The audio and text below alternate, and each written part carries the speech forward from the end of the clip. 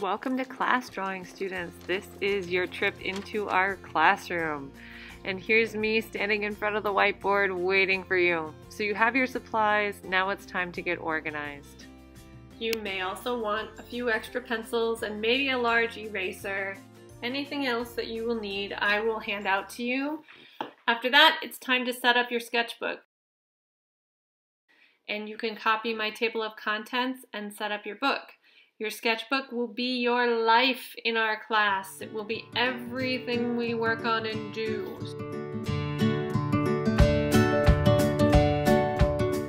You'll find that at page 61, you're free to do whatever you want.